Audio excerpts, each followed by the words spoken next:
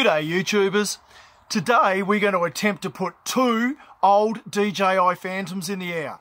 One of them is the first one ever built and the other one is the 3 Advanced. Now the 3 Advanced is the one that I'm a bit sad about because the actual camera and the gimbal got broken in an accident. But we're going to show you that this thing is still a very capable machine. Follow us and we'll show you how. You can now buy these things online and an attachment point here and mount your GoPro straight on the bottom of it. So what was over $1,000 drone isn't totally useless. We can still use it. Had the DJI camera mounted here. We took all of that off. Now I don't know whether or not this should have been done, but I actually just got some scissors and cut clean through the connection wires and stuffed them back up in the body. Now this is the first flight after the accident. And I'm not putting my GoPro in because if we have a flyaway, I don't want to lose a $500 camera. So, okay, here we go. First flight after the accident. 1 short press and then long hold for 2 seconds. It works. Oh, how exciting. Sorry about the wind distortion there, guys. I had to record this one in the office. So pull your levers back down and to the middle and yep, we've got fire up right there. Oh, lovely.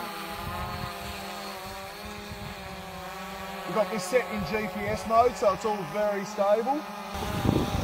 Left and right, that's good. Everything seems to be working fine. We'll just go for a high-speed dart across the paddock. Here we go. Jeez, that is fast. Turn her around and come straight back.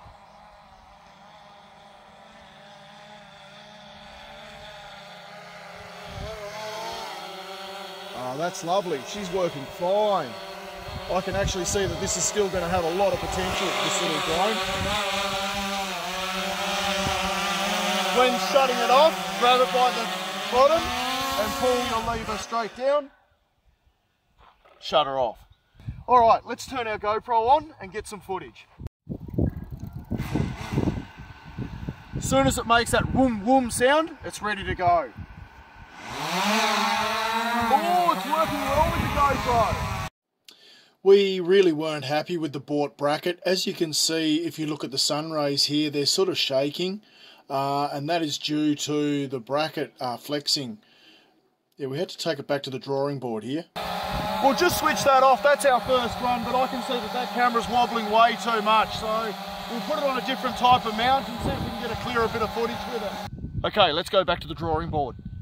This is the old belly pan off one of our old racing buggies. What I've done is I've drawn out this template here, and I'm actually thinking that might fit on there quite nicely, and we can mount our GoPro on it. Okay, we've made our little bracket. This took us nearly 2 hours to get this right. We started with this one. Got the holes around the wrong way. Anyhow, we've got this on now. And this should fit on nicely, I reckon. Got our little Allen key. Douche, put that in there. Screw him down nice and tight. Just like that, all nice and tight. Awesome. Now, if we turn our drone up this way, we've now got our GoPro mount. And we should be able to just click her in there like that. Oh, blades miss it and everything. Look at that, guys. Let's hope this works. If this works, I am going to be absolutely stoked. Look at that, guys. That looks so pro, I reckon. In a matter of fact, it's a GoPro. It's working! We're going to film my old drone now, which has been flying for around about 5-6 years. Look at our super old drone, the poor old girl. It's taken so many hits and it still runs. This is the first DJI ever produced. Show us how she goes, Harry.